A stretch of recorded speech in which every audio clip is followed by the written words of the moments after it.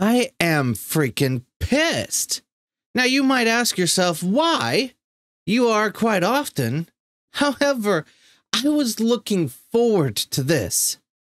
Over the weekend, I binged the 2017 starting season 1 of Castlevania. I finished the entire show, the entire series, the entire season, all 4 seasons.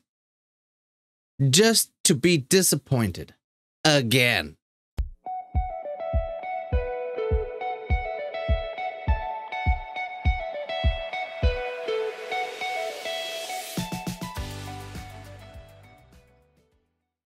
So a while back when we saw the trailer for Castlevania Nocturne, I absolutely loved it. I liked the animation style. It looked great and interesting. Now, don't get me wrong, I have never played the games.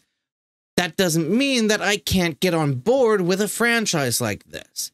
And I went back, I knew I had started Castlevania, the first season came out in 2017. I went back, I watched it, I continued watching the entire 4 seasons.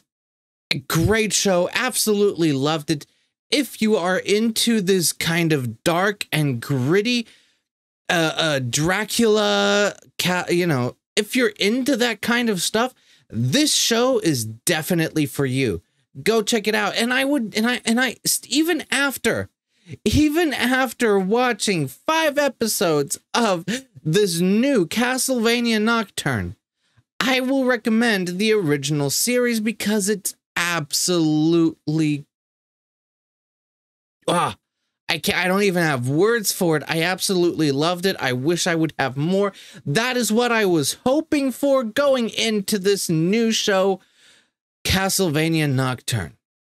Now, like a day or so before the show actually dropped on Netflix, Netflix released on YouTube the first 7 or so minutes of the first episode.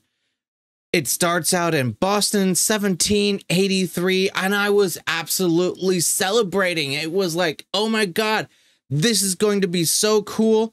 It's right after the revolution. Oh man, this is going to be awesome. I even enjoyed the enemy in this. Of course, it was like a native, or later on in the show, you find out that he's a Mayan or Aztec or whatever else. But after there's those first 7 minutes that they released for everyone to see, to get people hyped for their frickin' show, it quickly turns into woke garbage. And look, I'm not a person. Yes, there is a lot of woke garbage out there. There's a lot of complaining out there, and I do complain. But I don't complain lightly, and I'm upset that this show has turned into it. Now, again, I will, I have to make this point. I have to point out that I am indeed not a person who has played the games, so I don't know the entire lore. So yeah, you can change things up on me and I wouldn't even notice. And I'm sure that happened in the original series, that a lot of things were changed from the games, because apparently there's not that much of a story in the games. It's just, you're a Belmont, you fight against vampires. And that's what you do. So, but that being said, now I could have probably seen the writing on the wall in the last season of Castlevania, where we got some, a few scenes that were like, really? I'm not entirely sure about that. But it wasn't anything that broke the series. In fact, I really enjoyed the series, as I said, and I was really looking forward to this new one. I was really hoping that we would get a continuation of the greatness of that first show. And what we got was wokeness. Now, look, again, I don't like pointing out wokeness. I don't like watching things that are woke to begin with, and I should have just seen the writing on the wall and just ignored it and just not watched this show. But they released the first 7 minutes of the show on YouTube. I watched it and I was hooked. I was hooked. But guess what? You quickly after those 7 minutes, you find yourself in France. You're no longer in the New World. They could have made a great show from those 7 minutes. It could have been awesome. But you find yourself in France. Which, okay, all right. I can still deal with it. Like, all right. In the first 7 minutes, you actually see that the mother is sending this boy, Victor, to France to keep him safe. Anyway, but you quickly learn, that... I mean, look, I can even look past this first part, but, continuing to watch the show and then looking back at the first few episodes, I'm like, oh my God, it was from the start. Look, I love female heroes. Love beautiful women being strong, doing great things. I love that. Absolutely love that. I love seeing it. And I absolutely loved the female protagonist in the first show.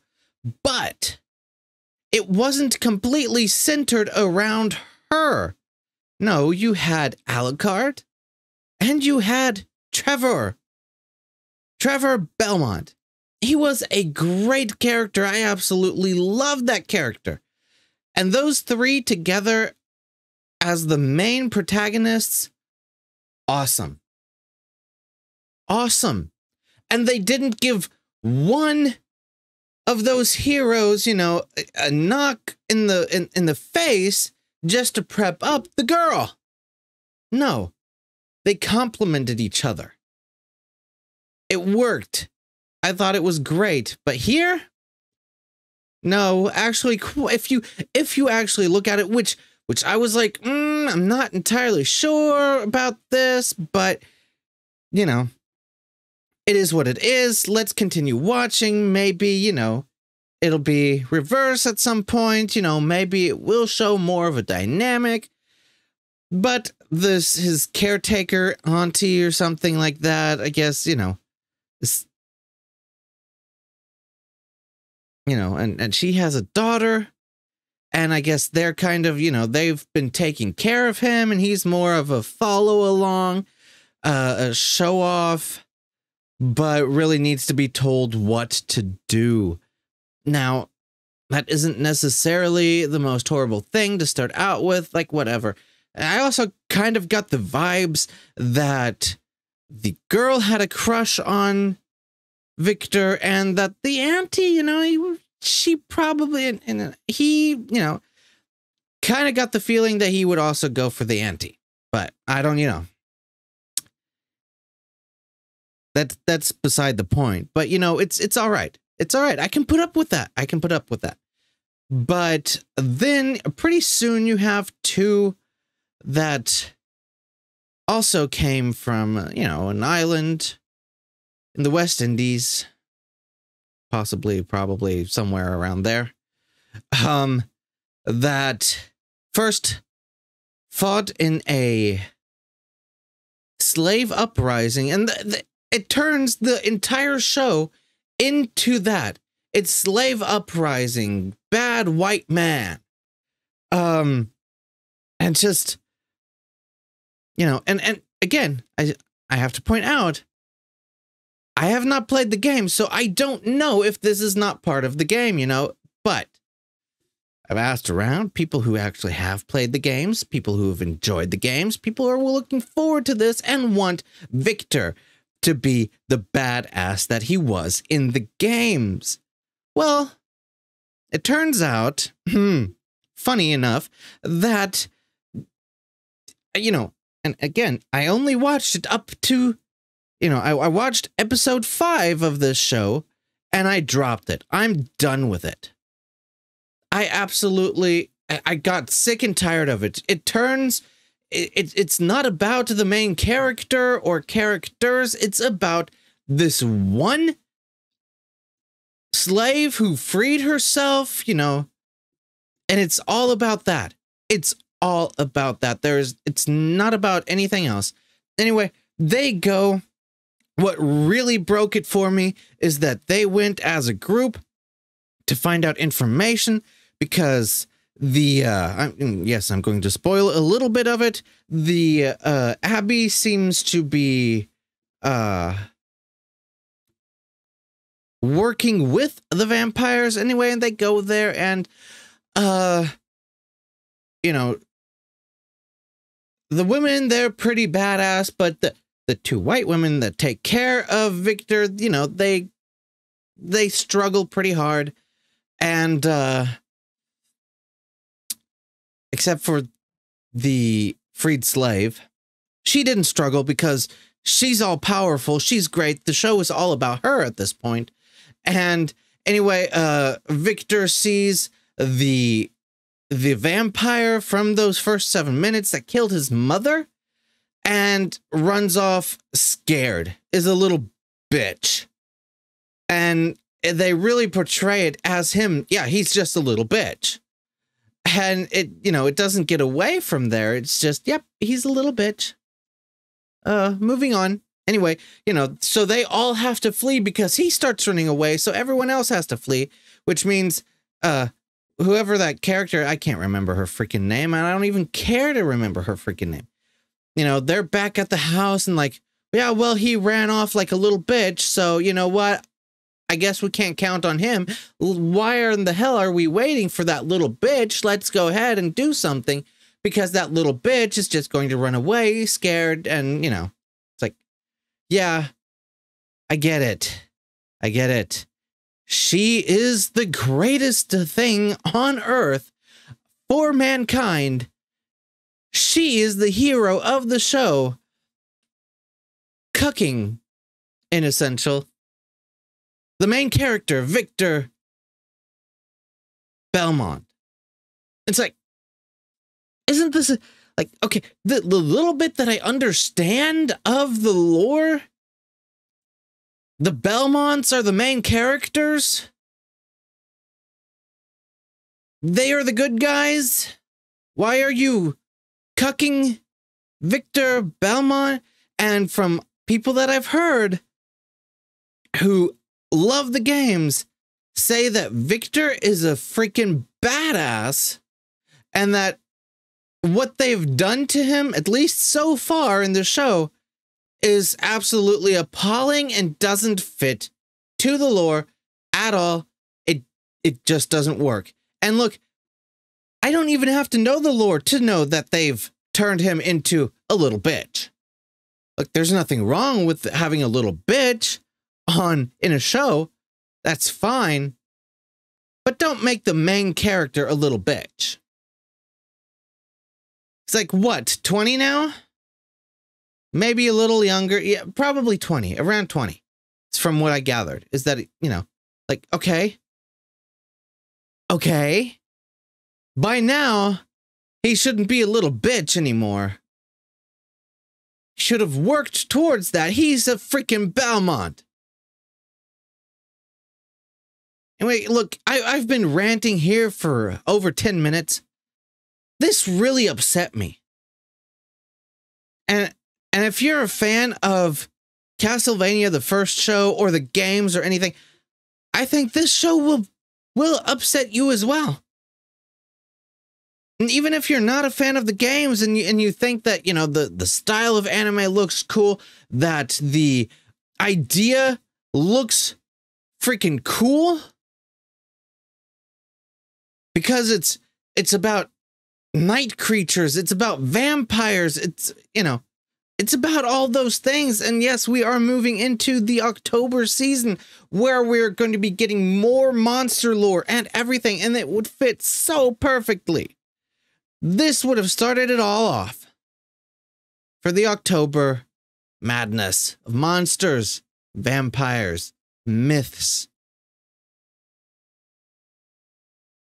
but you have to turn the main character into a little bitch. Right.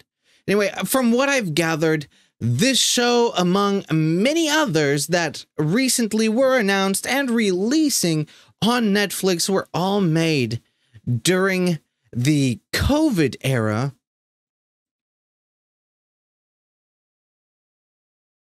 And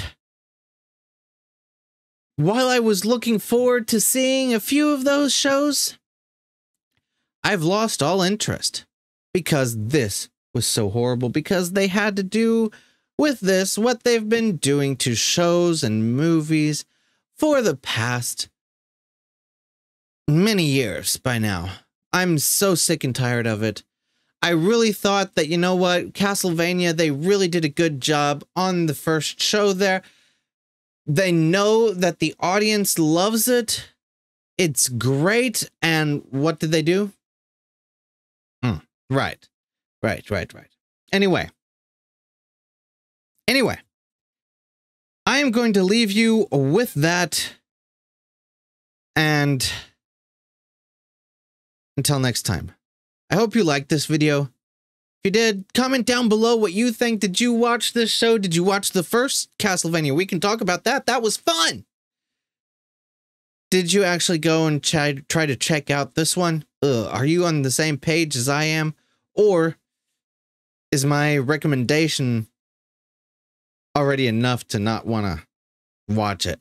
Anyway, let me know. I hope you liked this video. Smash that like button. Consider subscribing and hitting the bell for notifications. All right, until next time, take care.